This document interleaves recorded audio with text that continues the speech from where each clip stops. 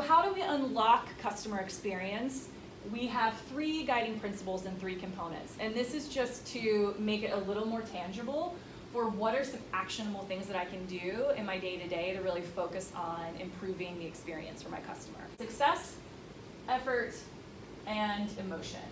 So 3 guiding principles of customer experience. The first one, success. Are customers able to achieve what they want to do? In staffing, our customers typically want to find a job or they want to find a candidate. Then the second principle is effort. How easy or hard is it to do what they want to do?